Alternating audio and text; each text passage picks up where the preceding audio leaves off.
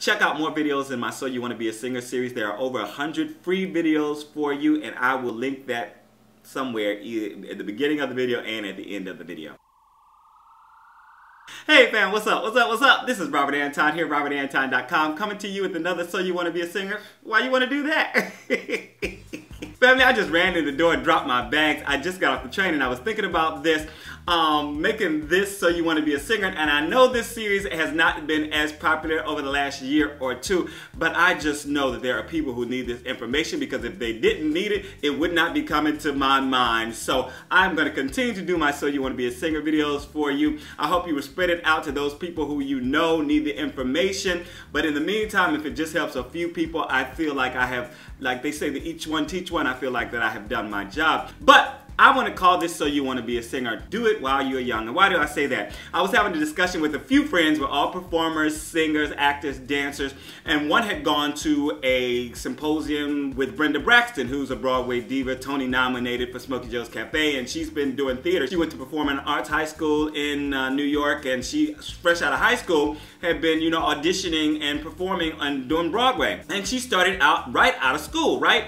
And a lot of people have done that out of high school, not even out of college. I also, as a performer, came to New York when I was 22. Of course, I went to Performing Arts High School in Cleveland, Ohio. Then I went on to college, and I left college to go to Chicago, then come to New York. But anyway, I was still pretty young at 22, moving to New York City to start auditioning for shows. And I say that you guys should really try to do it when you're young. I know a lot of people's parents don't want to get them into acting or dancing or singing. They say, those who aren't supportive say that you don't really make a good living, oh, it's so competitive, blah, blah, blah, this and the other. But if it's your passion, you have to relate to your family that this is really what I want to do. And I have the whole series of videos talking about it, and you can lead them to it if you really need to, and say, listen, this guy has been performing for 40 years or whatever, and look how excited he is. Look that he's living in New York. Look, he's still performing, you know, and all this. And I still have such a passion for the work. It has not been perfect. There's been ups and downs, but there's nothing that you are going to do that is not going to have ups and downs. The important thing is that you are doing something that you feel like you are called to do, something that you have a passion for, something that excites you to get out of bed every day.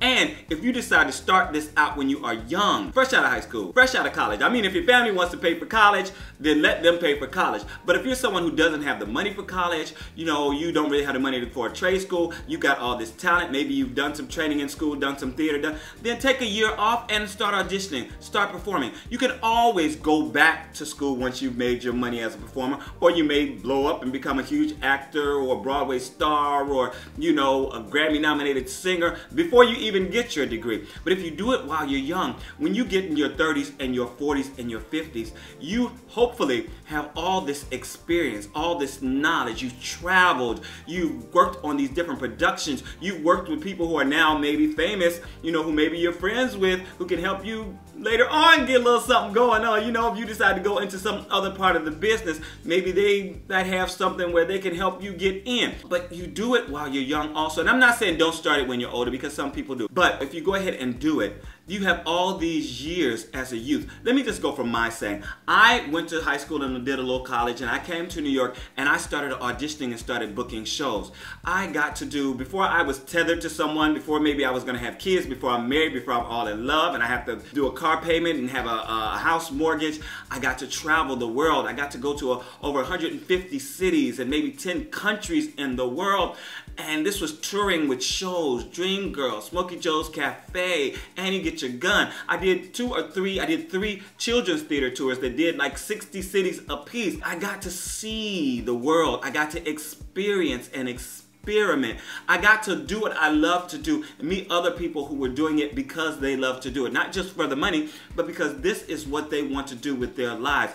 And you make these connections that you will have sometime for the rest of your life also. But if you do it while you're young, you don't have that worry later on. You know, if you are unsuccessful, then you can go on and go back to college to train for something. You can go on and start another career in another thing. You can always start a new career, but when you're younger, you have more flexibility as a person to go out and just do things and to try things, and you're more fearless in your auditioning and in your performing and in your choices sometimes as an actor or a singer or a dancer. You can, like I said, do it when you're older. But if you have that experience when you're young, then you know what you want to do. By the time you hit 30, 35, you know, okay, I want to continue this. I really am enjoying it. Or maybe, you know, it's a little too competitive. Maybe I want to be a director. Maybe I want to be a stagehand. Maybe I want to be an artist manager. Maybe I want to become an agent. There are all kinds of other little ways that you can be involved in the arts without being a performer, being in front of the camera, being on the stage. But sometimes you don't find those things out unless you have seen them happening around you while you are actually on the stage. You see all these different positions that there are to work and to do in the industry that will still keep you doing and involved in your passion. Okay, y'all can see I'm just all excited.